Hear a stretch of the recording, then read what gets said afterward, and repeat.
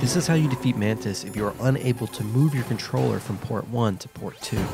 Snake, is there some reason you can't use controller port 2? Well, it's okay. Do you see something that looks like a statue on both sides of the room? Yeah. You mean those things with their faces all wrapped up in leather bands? Yes. Attack those statues to uncover their faces. Why? Those statues were modeled after Mantis's real face. Mantis despises the sight of his own face. If he suddenly sees his own disfigured face staring at him, it might break his concentration. Snake, if you destroy the faces of those statues, you should be able to disturb Mantis's psychic powers. So... you see that... So this is...